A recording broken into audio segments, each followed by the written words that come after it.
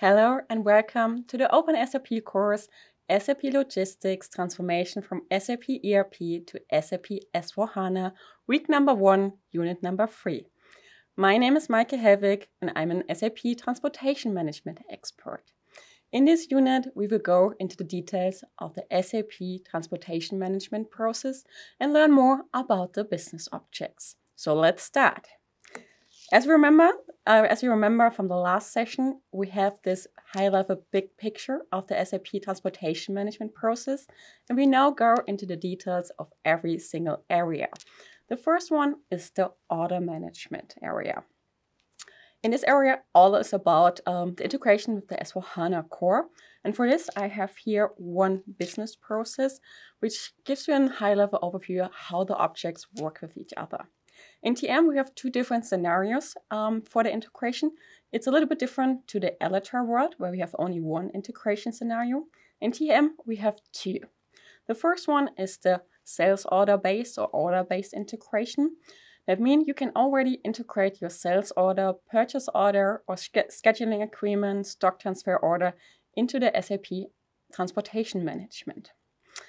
That means you can already plan long term. This is different to the delivery-based integration. Here you can imagine when you create a sales order, you normally have 5-6 weeks or a little bit less time to really plan. This is quite important, especially in the ocean scenario, where you need to book capacities upfront, like 5-6 weeks upfront, because otherwise you're not getting any space on a ship. That means here in TM, you have the possibility to do a planning upfront. You have the capabilities to consolidate. And then the best thing is, based on the planning, what you can see here on the left side in this picture, you can do the planning based on the sales order, and then you can trigger the delivery proposal. The delivery proposal triggers the creation of the inbound or outbound delivery in the S4 core. So the creation is still in the S4 core, but the trigger allows you to create a delivery based on the dates, on the planning dates from SAP Transportation Management. That means you have a much more accurate delivery instead of doing the planning afterwards. This is the big benefit if you're using the sales order integration. We have also the second scenario, which you all know from the Elytra side, where you integrate based on the delivery.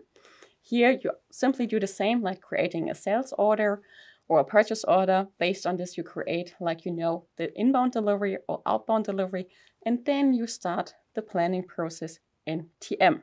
This is more short-term planning. We call it also execution-driven, so it's more like based on the delivery instead of really long-term planning. This also limits you in the planning capabilities because we're not having so much time for communicating with a carrier or with an ocean shipping line, for example. That means this one is the classic one you know from Elytra, but TM gives you more possibilities. We talked the whole time about the embedded version of TM. To give you the full picture about what is also possible with TM, I want to show you one slide about the standalone version also. So when a TM is next to an S/4HANA core, not in the core itself, the process itself, it's the same. So we have the same objects, all these things, but the only difference is that we have two additional business documents in the TM world, the so-called order-based transportation requirement and the delivery-based transportation requirement, the OTR and DTR, which are replicates of a sales order or delivery in the SAP Transportation Management. You cannot do anything with this object, just duplicates. That's also the reason why we remove them when we are in an embedded scenario, because we don't need it. We don't need this kind of objects. We can simply work directly on the sales order or the purchase order. For this integration, you need master data in the SAP TM. In the embedded world, it's quite easy because you can reuse the one from S/4HANA. You can reuse the plans, the shipping points, the business partners like the customer and vendor or like the product materials. You don't have to do anything, except you have to create based on them locations in TM. We work with a transportation network in TM, and therefore we need locations, the real addresses of these objects from S/4HANA. If you are in a standalone scenario, so TM is next to your S/4HANA core, you have to replicate this data. With the data replication framework, you replicate the information to TM. And also you have to create the locations. If you're an embedded scenario, it's really easy. You don't have to do anything except running one report to create the locations. For the standalone version, you have to do the master data replication. You use all this kind of master data in your SAP TM system. And this data is also mandatory. You need this data to integrate a sales order or delivery to TM. That is all about the order management part. Let's talk about the planning part, which is really the heart of TM. So all about planning, finding the best utilization, best track, best carrier, all this kind of things. And here we have something special, which you don't know from Elytra, which is the freight unit. This object is something special from TM. And we introduced this object to optimize the planning process, to really find the best utilization of the truck. To go more into this detail, also here we have the high-level process overview. So you learned in the order management that we have the TRQ, transportation requirement, like a sales order, purchase order. In this example here, you have here on the left side, here 6 handling units, which are based in this delivery. And then you're coming to the planning area, and we're creating based on this handling units, on this delivery, we create freight units. In this case, we create 2 handling units for each freight unit. So we separate the delivery into smaller pieces. Because a freight unit for us is the smallest unit which is always transported together from A to B at the same dates and times. So it's the package which always stays together and cannot be separated through the process. It could be a handling unit, it could be a delivery, it could be only a USB stick. This is up to your business needs and also to what you want to achieve in the planning process. Do you want to optimize till the end, or is it not so important for you to have the best utilization? Because if you have smaller units, of course, you can build better tracks together. You can really put things together in the track in the best way. But if you have bigger portions, this is not possible. And this is exactly why we introduced this freight unit, to give our customers the opportunity to really optimize the truck till the end. Because in this scenario, we put together 2 freight units into one truck, so that we have 1 freight order with 4 handling units, and we have 1 freight unit on one truck. And maybe you can put another freight unit on top on this. But the delivery is split into 3 freight units, and they planned on 2 different freight orders. And then at the end, the carrier will pick it up and will do the execution, or will subcontract it again afterwards. What is important with the freight unit is that you can decide how it looks like at the end, how the freight unit will be created based on the so-called freight unit building rule. The freight unit building rule has some hard constraints like location and dates. So it's always a unit which goes together from A to B, always on the same dates and times. But on top, you can put into this freight unit building rule incompatibilities or split quantities. So you can say, I always want to separate frozen goods from normal goods. Or you can say after 500 kilograms, I want to split into separate freight units, because then I can put them on different trucks to really utilize the trucks in the best way. And also what we have is still called package builder. So you can create packages in the best way that goods are packed together based on their handling instruction or packaging instructions. And then afterwards, you can decide if you want to split into separate freight units or put it all together in one freight unit. I have here now one real-life example, which I want to show to you that it's really clear to you how it works. So on the left side, you have the purchase order. Purchase order has a ship to address to a customer 16, and we have 2 products in this purchase order. One will be delivered on November the 1st, and the second product will be delivered on November the 1st and January the 1st. Now you give this purchase order to TM and the freight unit building will run. So the system will check at first the locations. So we are fine, we could put them together on one freight unit. but then the system will check the dates and times. And in this case, we have a difference. So schedule line number 1 from product number 1 and scheduling line from number 1 from product 2, they can be delivered together on November the 1st. And the schedule line number 2 has a different date, so we have to separate this so that we have in the end 2 freight units. We can plan them together on a truck if we want to, and we can change the dates. But here, this one, we would plan for a truck normally on the 1st of November. And this one, we plan for another truck in January and consolidate together with other freight units to have the best utilization. And how do we do the planning? So this is the most powerful area of TM. We have a lot of different capabilities here. And I try to put all of them in one graphic here. And I want to show you a little bit what is possible. You will learn more about this area in the week number 3 and unit number 1 and 2, where I show you the transportation cockpit, a real system demonstration about this. But for now, I only want to give you a little bit like a high-level overview, what we can do, what we can achieve with our capabilities. So in TM, you have the possibility to plan manually. We have a map, we have a Gantt chart. Maybe you have your own fleet and you want to really plan on a Gantt chart. We have the opportunity to use drag and drop. We can use via insertion, selection, do all the manual planning there. But we have also an optimizer in place. So you can use this optimizer engine to optimize your routing, your scheduling, your load consolidation, and also your load planning. So you can decide where to put the packages into the truck at the end. And as a result, out of this planning process, we create freight orders, freight bookings, or transportation units. These objects we will discuss in the next unit because these objects are our execution documents, which are quite important for the execution, integration with warehouse management, and also with the carrier communication. And we have also a lot of different transactions we have to plan, but the most important one is the transportation cockpit. This cockpit is the most powerful transaction in the TM.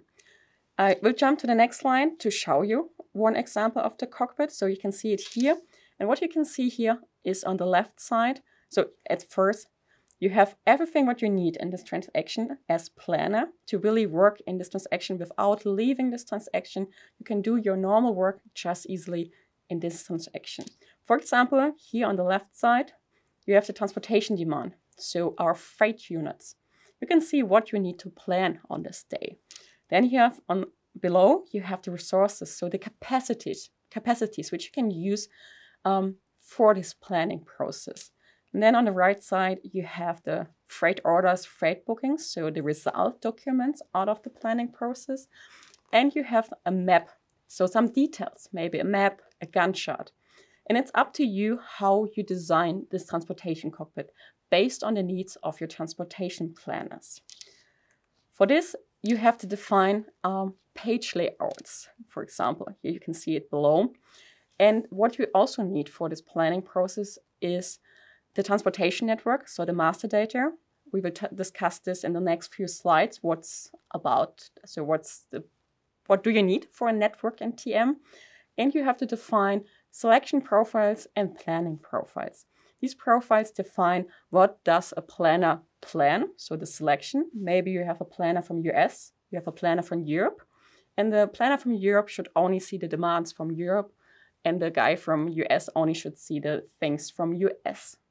And then you define in the planning profile, how does the planner plan at the end? So define if you're using optimizer, if you're doing everything manually, if you're doing a carrier selection on top. So all this kind of thing, configuration is needed to do this planning process in the transportation management. This planning process, so the configuration and also what you need, what you're using is up to you on your business needs. You can start with simple manual planning and then move forward to an optimizer planning through your rollout implementation project of SAP Transportation Management. So start simple and then go more advanced after time, which is possible with this planning profile, with the settings behind this whole planning process. And as I mentioned, we need this transportation network, and this network is it's quite important. This is something special. It's TM only master data, so it's only used in TM. And I want to go now with you through this business objects that you learn what it's about. I have later on also in appendix 1 slide which documents what I'm telling you now, so that you can read through it and also learn more about this. Now I only want to give you a little bit like a quick overview about this, that you get a feeling what is needed. So from a general perspective, TM has a very dynamic network. It's different like the one in Elytra, which is more static. We are working with a dynamic network because we want to enable our optimizer to find the best routes through a network, to define what is the best way going from one customer to another one, and enables them to find the best way through the whole network. As first object, we need the locations in TM. So you remember also a customer, also shipping point, they need locations in TM. And that's exactly these locations here. Then we have on top some TM only locations like a port, a railway station. So the locations you only need for a transport planning process. So you don't need it in S4HANA core like in SD, MM modules. You only need it in TM. Then we have also so-called transshipment locations, mainly like distribution centers, like hubs. They are used for consolidation and deconsolidation for a whole planning process so that you can really repack something or put together goods on another truck to have a good utilization through the whole transportation planning process. And somehow we have to link this location. So we have to tell the optimizer or the planning process the different ways. And you can imagine if you would link every location with each other, it would be a big maintenance topic. And therefore, we created transportation zones grouping together locations to a certain area. Like here in this example, we have Germany, we have the Netherlands, we have Great Britain. And we are linking them together and for maintenance purpose, that it makes it easier to build now connections, because the next object is the transportation lane. And this lane, it's the connection between locations. And if you're looking now here at this example, we have a connection, for example, between Germany and the Netherlands. The zones are linked. That means the optimizer is allowed to find a way from shipping point 1 to port 1 or to the distribution center. So we tell the system, okay, this is linked, you can use this route at the end. You can also say create lanes between zones, inside zones, so that you're allowed to drive from port 1 to distribution center. So you're building up here like a dynamic network for the optimizer or for the planning process to enable them to find the best route in an easy, lean way. Building up this network is also up to your business needs, so you don't have to do it very complex. You can do it very easy, lean. But you have to always to keep in mind, if you do it in a limited way, the optimizer hasn't enough chances to really optimize at the end. So here it's always the question, what do you need for your business process? Do you want to optimize? Then you have to think about a very, you have to take time on this network, because this is the foundation for the planning. If you say it's not so important for me, you can make it very easy, very lean with just a few zones, few lanes at the end. On top on the lanes, which are mainly for the road transport, we have also so-called object schedule. So thinking about ocean, air, here we have connections between a port and a port. And normally you have here like a schedule from a carrier. You have voyages and you have to book capacity on this voyage. And it's not possible to do this without this booking. And therefore we have this schedule in an SAP transportation management system, which is also not there in Elytra. We have this only in TM, which enables you to have this schedule like a bus schedule, like when you're driving with a bus, to reflect this in the SAP transportation management system and have a connection between a port and another port, or also between an airport and another airport at the end. And then the last, not the last one, so we have the resources also. Resources are the reflection of capacities in TM. That means you have a normal truck and you know how much space it has. And then you can plan accordingly. You can say, okay, I can put 20 pallets on this, so I can plan with this. And you can decide if the truck is fully utilized or not. So you can really have here like the opportunity to check if a truck is really utilized. Also here, you can create dummy resources. So there is no need to really do this. It's just an opportunity for you to reduce your costs and also have a check here on the utilization of a truck. And then at the end, we have the default route, which is a more static way to defining a way through the network. It's like a route which gives already like a predefined way through the network, which can be reused every time because we want to fix this a little bit. To fix the way which should be done every time because maybe you have special rates on this at the end. And this is more or less the network. As I said, you can define it in a way which you need for your business process. Sometimes you need it more complex, sometimes not. It's up to you in your implementation project. And this is also already we're coming to the end of this session. And I want to summarize what you learned in this session. So we talked in the beginning about the order management. So we can integrate with S/4HANA Core based on sales order, purchase order for more long-term planning. We can also integrate based on deliveries, which you know already from Elytra, which is more an execution short-term planning. And the result, so the starting objects in TM are the freight unit, which is used for the planning purpose, and the result documents like freight order, freight bookings, transportation units, which we talk more about in the next session. And you have different capabilities to plan in TM, like a manual planning, like an optimizer planning, a lot of different transactions so that you can define what you want for your business users.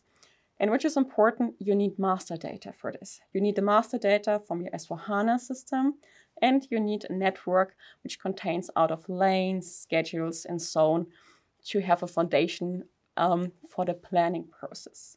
If you want to learn more, we have some really nice blogs from the TM development architects, which I can really recommend to you, which are quite good about very special topics in the planning area. And we have some FAQ notes which provide you some help in the area of integration. Now we are at the end of the unit. Thanks for listening, and see you in the next unit when we talk more about the business process in SAP Transportation Management. Goodbye.